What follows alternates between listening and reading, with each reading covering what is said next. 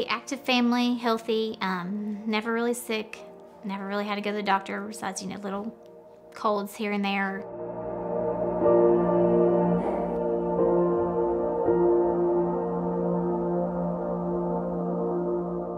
That all changed.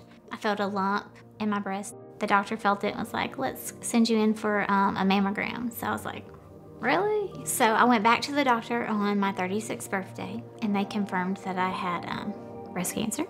That was devastating, to say the least.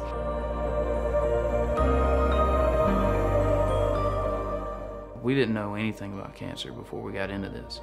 And so when she was diagnosed with it, and she kind of followed it up with, they say it's, pretty aggressive. And I did get scared when she told me that. I felt like the world was stopped, and it was just, my head was spinning of all the things that you hear when you think of cancer. One of my biggest fears finding out that I had breast cancer was that my kids wouldn't have a mom, because they were so young and they're little, and I couldn't imagine them being without a mom. I couldn't imagine losing that part of me, which is my wife, and she's my voice of reason. She's the rock. It would be like cutting myself in half if I were to lose her, and the impact that it would have on mine and the kid the rest of our lives would just be unimaginable.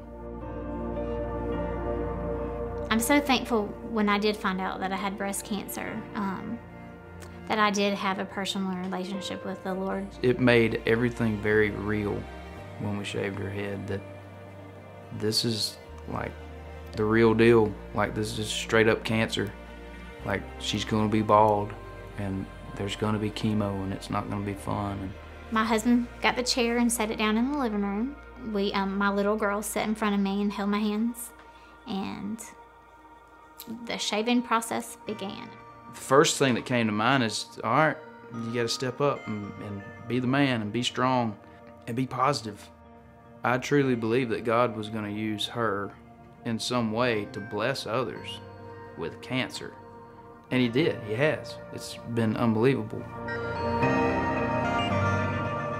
I decided to start a blog, and just so I could be transparent, do a one-shot, tell you my thoughts for the day or the moment when I had a moment. I would just share my heart. I thought it was going to reach a small group of people, but in the end, it reached a whole lot of people. I joined Medi-Share a few months prior to finding out that I had breast cancer, and so I was kind of nervous of how it was going to work, and it has been nothing but a blessing for me and my family. Medi-Share was something it was as new to us as the cancer. The first person I talked to was in Florida, and it was someone that I felt like was right next door. It wasn't some call center.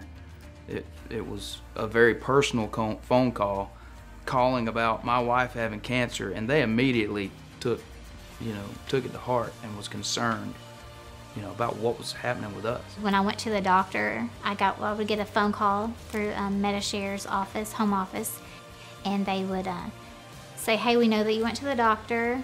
Can we pray for you for this specific thing? When the bills actually start getting paid, you receive what's called a share notice.